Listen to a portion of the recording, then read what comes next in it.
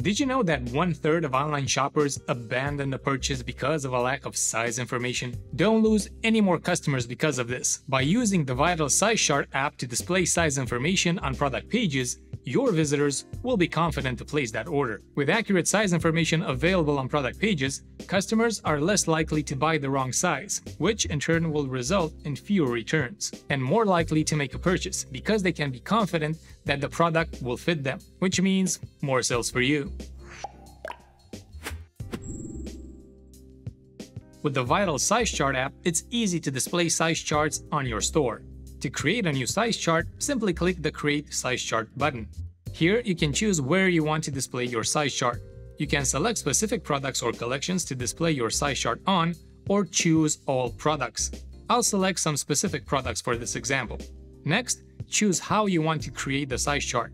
If you already have one as an image, you can quickly create a size chart by uploading said image.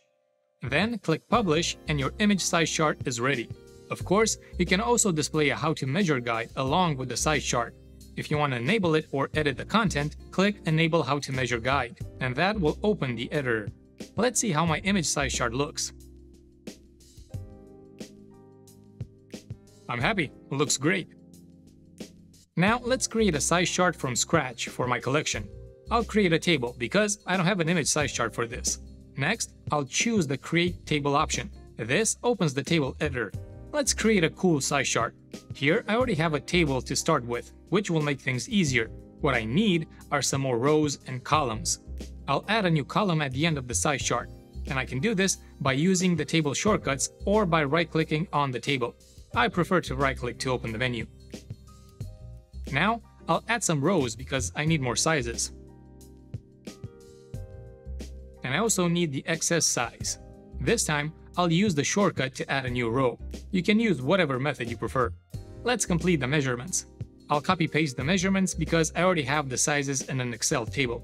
Along with the size chart, you can also display a how-to-measure guide to help your users in the measurement process. And you can enable the guide by checking this box. Obviously, you can edit the text or change the image displayed here. If you don't want a two-column layout, delete the default content first and add your images and text. I'll now click Publish to see how it looks. Yep, I'm very happy with my size chart. But what if this design doesn't really fit my store? Well, we can customize it. Let's go to the Settings tab to do just that.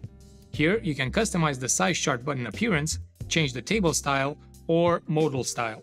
I'll customize the button first. I want a size chart button without an icon, so I'll simply choose the No Icon option.